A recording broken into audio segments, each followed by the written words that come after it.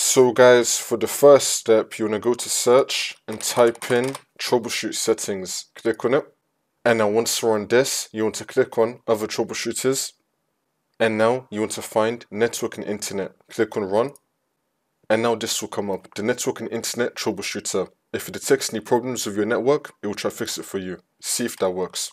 If that's still not working, then for the next method, you want to go to search and type in view network connections. Click on it. And now once we're on this, you want to find your network adapter. Make sure that it's been enabled. So for me, it's currently disabled. So I'm going to right click on it and then click on enable, which will now enable my Wi-Fi. So make sure that your Wi-Fi network adapter has been enabled. For the last method, you want to go to search and type in network reset. Click on it. And now once we're on this, you want to click on reset now and then click on yes. It's now going to restart your computer in 5 minutes, or you could just do it yourself right now. And this should now fix your problem.